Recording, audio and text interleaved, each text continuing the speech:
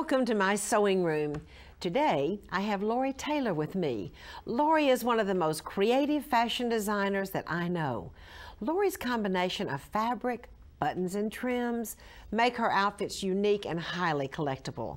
She's going to share great ideas for finishing your garments and ideas for making your garments unique. You will love her fashion tips and ideas. Get ready for our fashion sewing savvy experience, and you will be the next great designer.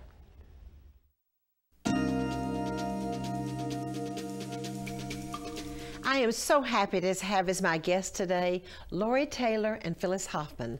Lori is president of the design house of Taylor G. Phyllis is the publisher of Southern Lady Magazine, Southern Baby Magazine, and Tea Time Magazine. Lori and Phyllis, welcome to the show. Thank you for having us, Martha. Martha, I'm so excited today. Lori Taylor is with us, and she is a fabulous fashion designer, but what I love about her garments is that home sewers like me can achieve that same look with the creative use of trims, buttons, and fabrics. And so Lori has brought examples, sometimes using the same fabric, of how we can vary our look and give our sewing that boutique look. Lori, let's go through some of these beautiful garments. Well, our team, we put together some of the most wonderful things. We love to look at the different trims and the buttons, mixing fabrics together, maybe where they shouldn't always be. This is an upholstery fabric, wow, which sometimes you might use as a pillow, but what a wonderful jacket. We've used a satin on the collar with a velveteen. And notice the little rosettes on the pockets. That gives it a cute, sassy little look. And that's a wonderful pairing there. I loved all the different buttons you use on the fronts of the jackets. Our buttons are our home base hit every time. Now these, if you notice, we've done a solid with a kind of a little flirty sleeve on that too. Same with the other jacket. We've got a rosette on the collar. We've added back with the different colored buttons for that one to make it a little jazzier. Simpler on the first one. Oh, they are jazzy. They're wonderful. They're showstoppers. Every time I wear Lori Taylor things, people stop and say, "Oh, you look so pretty." One of those. Well, that's right. And home sewers can now have them. They can. Right. And I love the use of color on black and white. Absolutely. Well, we love black and white. Always. Adding that little snip of color is great. These are classic garments, and Laura, your use of fabrics here is marvelous. This is a lovely woven linen, and the stripe is a very elongating look. It gives you a nice slim feel with the darts in the right spot. We've used a cute little trim on here that says Love Amour, which is sweet, and a sheer on the top. On the second jacket, it's a little bit busier, I would say, with the real cute dyed to match buttons, and the trim also on the collar. Two different looks, double collars, lots of fun ways to create a garment. Just creative and fun is what I call these. All right, now we have a trio. We do. Okay. I'll let you hold that one. Okay, got it. There we go.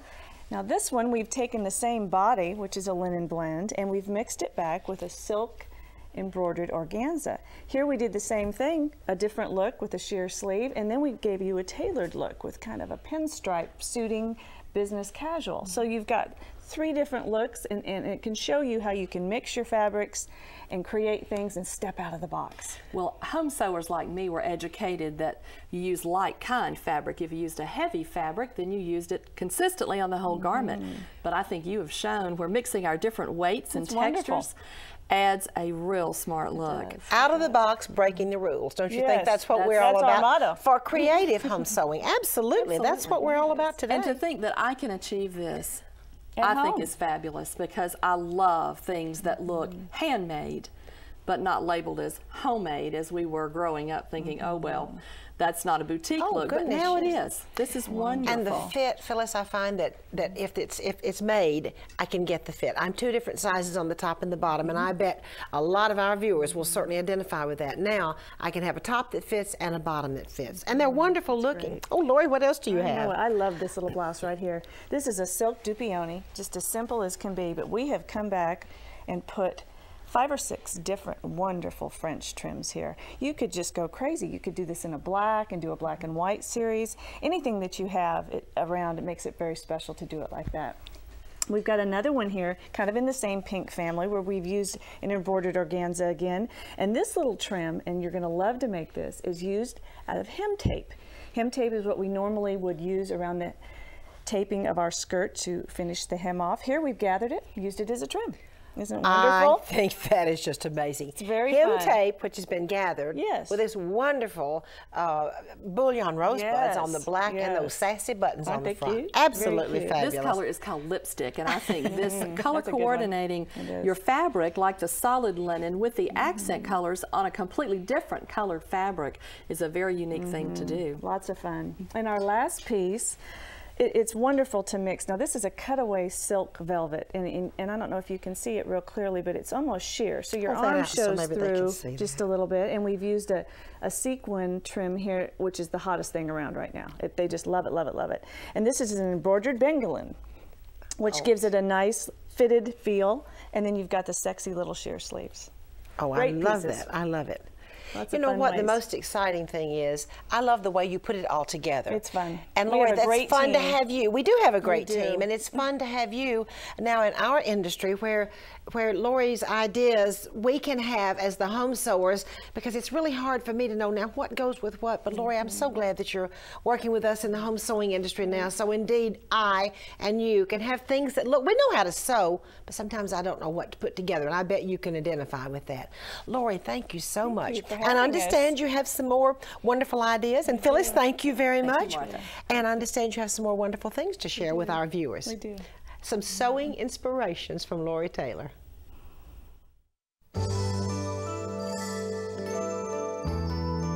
Lori, tell us about this wonderful series of clothes we have here. We have great things to show you today, Martha. This particular item on the end is a wonderful linen blend. We've used inspired antique appliques on the front, if you notice, with the little pearl buttons, and a wonderful hand-done tooling on the hem.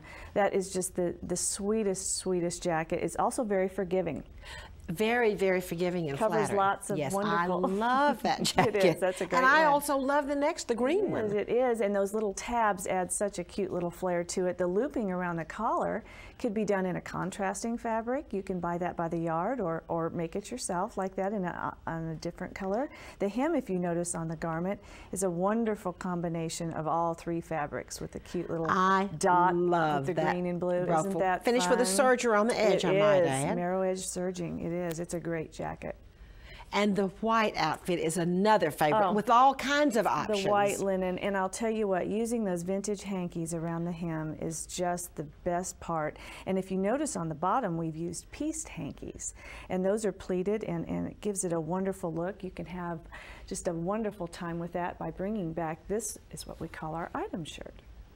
That is so creative and so fun. Isn't it wonderful? Now, what about the hankies on the bottom? The tips, those are the tips of the hankies, and that's done with a cute little taping that you put the buttons on, and then the covered buttons down the front with the wonderful patchwork on the front. Isn't that a beautiful And that's piece? originally a purchased shirt. It is. Which has been embellished with all those wonderful is. hankies, so don't have to do too much sewing on that one. And over here, this again goes back with the skirt, with the pleating on the bottom like this, and the covered buttons. Again, you can bring back your item shirt and put that with those pants, and your tips just match wonderfully. Isn't that cute? Oh, That's Lori, it is so great. cute. I love it. And you know what? If you love white, great, but couldn't you use navy, or you could could. use any of those colors to pull out any of the hankies Oh, for any season of the year, wonderful. really. Bring back your little pants. We've done the pleated little cute pants to go back with that. Isn't that fun? Oh, it is, with the handkerchiefs on the Great. bottom. You just can't beat that. Lori, some of the ladies have told me they have handkerchiefs of their grandmothers that they would like to use. Wouldn't that be great? Oh, it would be a wonderful way. And some people do collect hankies. Show us that other green suit that I love so much. Oh, this one right here is great. Flattering. Oh, isn't it, with flattering, that beautiful flattering. little skirt and an open, no buttons on this one. Very fun. Very I cute love and the way the springy. jacket is just tied. It is. And You by look the- wonderful in this outfit. I've seen you This in is it. my favorite It is. one. You And just you know what? great. That skirt can be made in about 30 minutes. It's totally made on the serger. Wonderful. And our home sewers will love knowing that that skirt can be, we call that the serger skirt. It's a great And really, skirt. all of these items are very easy to make. They are. They and are. and they fit, and they're all forgiving, and it's just wonderful. We And love bringing this to the home sewing. Thank you for bringing so this to the much. home sewing market for the very Yes. first time, Lori. And now we have some scrapbooking ideas for you.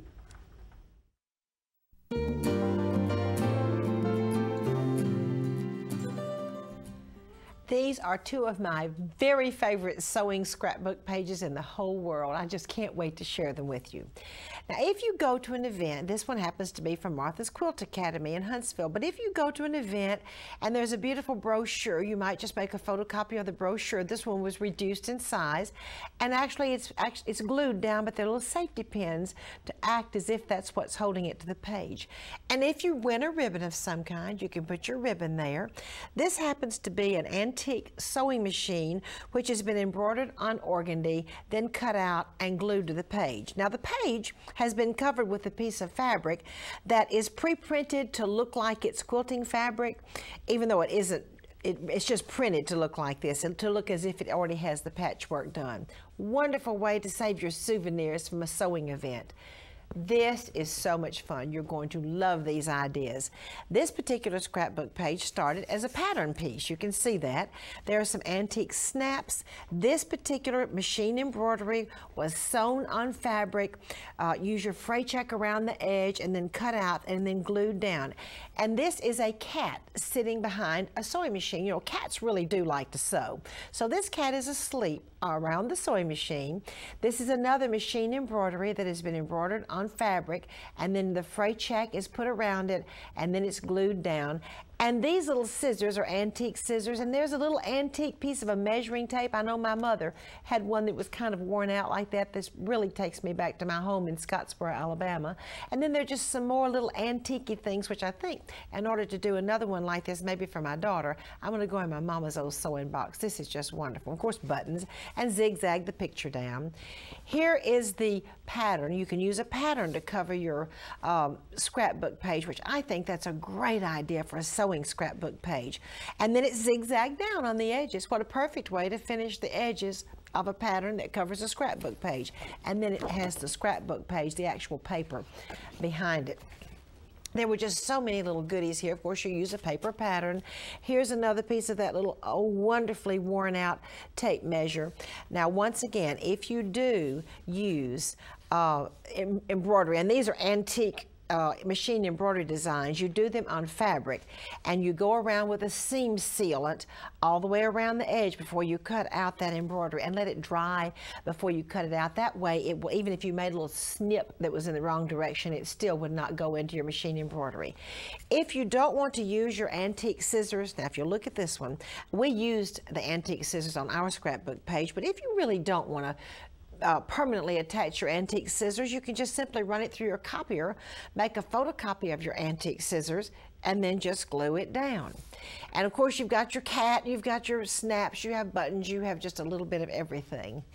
And now I would like to invite you to share a home decorating project with me.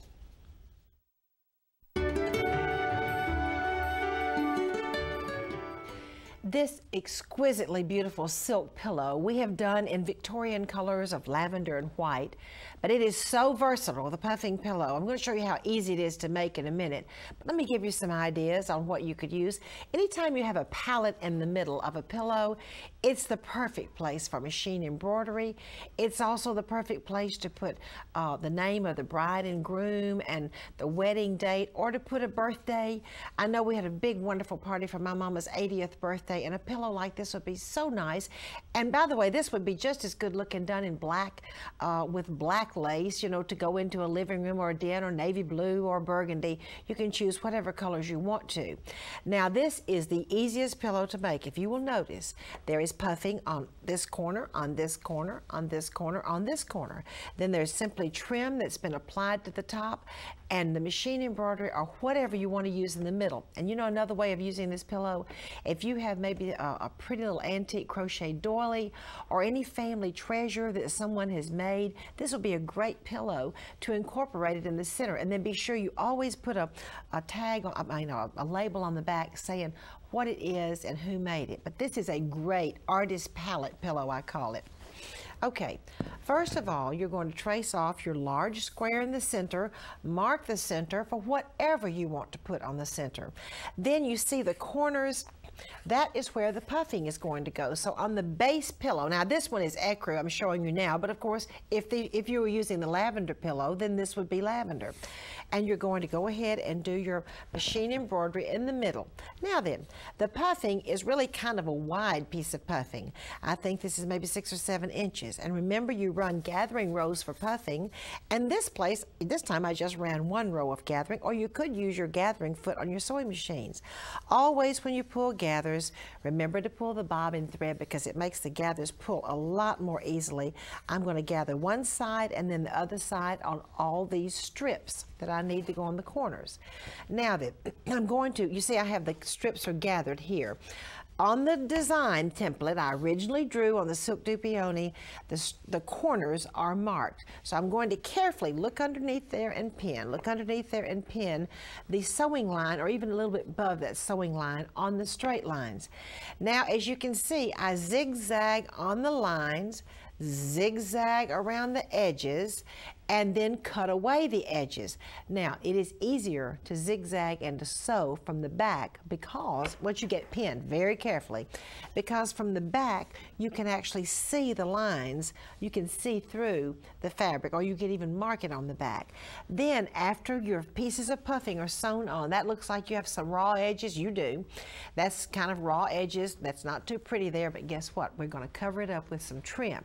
So after you get all 4 of the puffing edges, and by the way, on the center you could use a motif, you could use, as I said, there's so many things you could do, including putting a name in a special occasion. This is a great pillow. Then you take your trim after you've done all the puffing pieces. You know, I think I'll just pull this original pillow down here. After you've zigzagged it right on top. Now remember, this is kind of ugly puffing seam underneath there. I've zigzagged it, then right on top of that stitching, you put down your trim and zigzag on both sides, and then it completely covers up that raw stitching, and it is absolutely beautiful. Then needless to say, of course, you're going to put the top of the pillow on the back of the pillow, sew them together, and then stuff them, or else use a pillow form. This one was stuffed because we just used a plain pillow back. Sometimes we have a pillow back which is separated. Isn't that a beautiful pillow to use it? Matter of fact, it'd be beautiful done in a plaid. If you wanted to put it in a plaid den, it would be beautiful for just any occasion I can think of. And with the right fabrics, it would be beautiful for any room I can think of. And next, I have some hand embroidery stitches to share with you.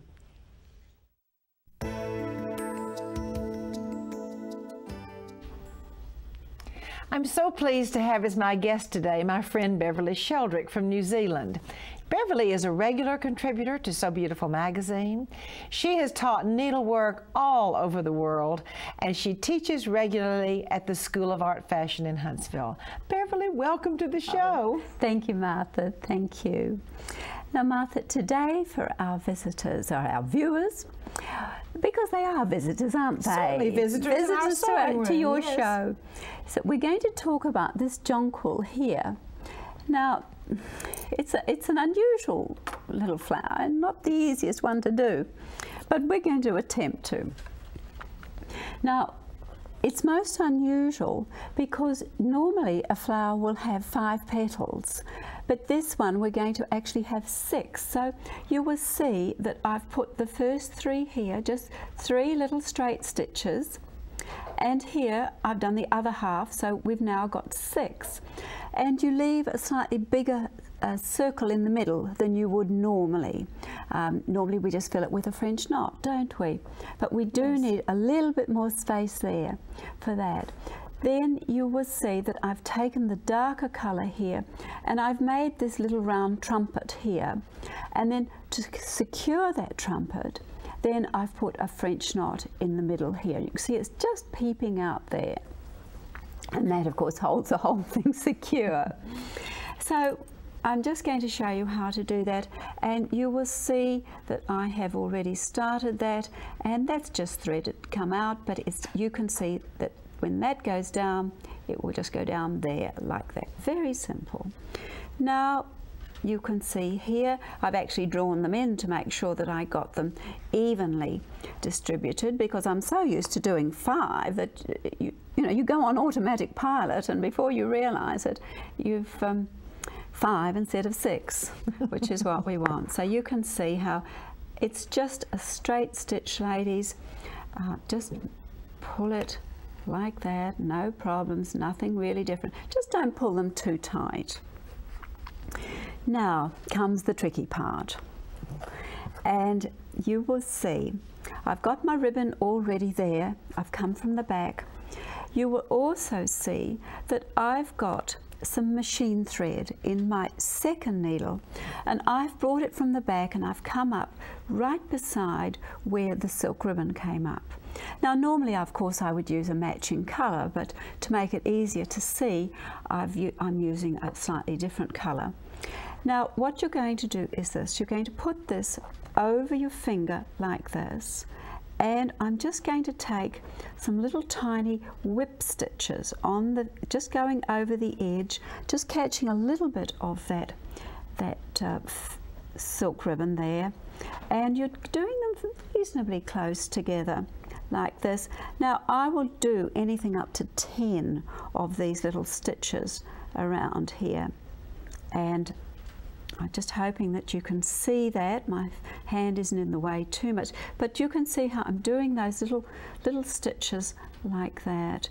And I'm just going to put in just a few more, because otherwise I haven't got enough to go round. So here I am. I've probably done about 8. I haven't been counting them. But now what I'm going to do is I'm going to pull those up like that. Okay. And you see, so this is going to come round like this, forming a little circle. I'm just going to anchor my needle here like that, and then I'm going to take this and I'm going to just put that in there like that. I'm going just a little bit further than where I first started. So here I am. I'm just taking this through. I'm just going to put my finger on there to hold it where I want it, and then I will pull those last through pieces, and I'm going to put that in through to the back like that. You can see how I've now got a fluttery little center. And you basically gathered it. Yes, okay. Yes, but it's a whip stitch, Martha, okay. And that's the secret to remember. Rather than a gathering stitch, a whip stitch. It gives you a far more secure side. And of course, last but not least, it's that French knot. And again, I've actually used a piece of number 8 pearl. It gives me a nice strong knot for the center. And again, I'm going to give it 3 wraps. So here we are. There's my 3rd wrap. And when I take this in here like this, then you will see that it will just hold that little petal or trumpet, whatever you like to call it, in the middle, just nice and firmly like that. Of course, normally you wouldn't do something that was such a strong colour, but it just means that it shows up a wee bit. So you can see how that is just sitting in there nicely, just holding that in place. And of course, the stem is just that stem stitch or outline stitch, whichever direction you're heading in. Thank you so much, Beverly, for showing us how to do that wonderful flower. And now I would like to share a vintage garment with you.